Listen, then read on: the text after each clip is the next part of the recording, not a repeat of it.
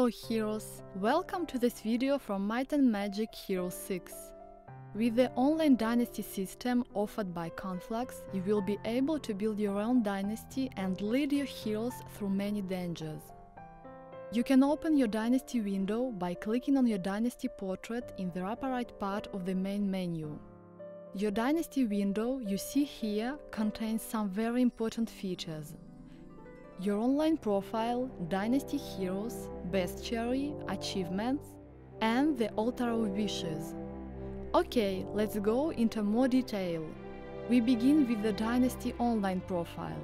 This window allows you to see your player and dynasty details, as well as view your gaming stats and results of your recent games. You can also choose your favorite hero and achievements to be showcased to other players looking at your profile. In Might&Magic Hero 6, you will have the possibility to create and manage your personal dynasty of heroes. By clicking on this button, you can check out your dynasty heroes.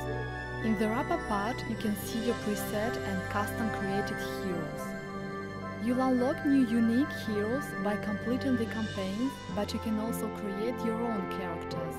In the lower part, you can switch between 4 tabs that give you info on the selected hero and allows you to review various information, notably his appearance and ability tree, but also his dynasty traits and dynasty weapons. Let's see what these are all about. Starting from the second map of the tutorial campaign, you will be able to pick dynasty traits. They grant your hero with passive bonuses for the whole map.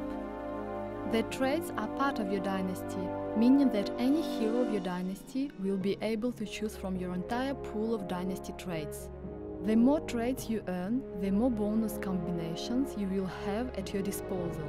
It's up to you to find your favorites. Here you can see your dynasty weapons. Dynasty weapons are no ordinary artifacts.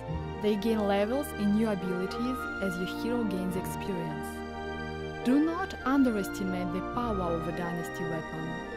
It could give you an edge during hard battles. As with the dynasty traits, dynasty weapons are part of your dynasty, meaning that any hero of your dynasty can equip any of the unlocked dynasty weapons.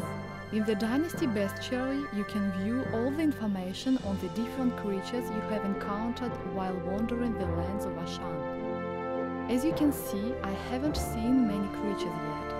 It's time to do some serious adventuring. The Dynasty Achievements panel lists the various achievements available. Achievements are special objectives that earn your Dynasty tokens when completed. Why do you need Dynasty tokens?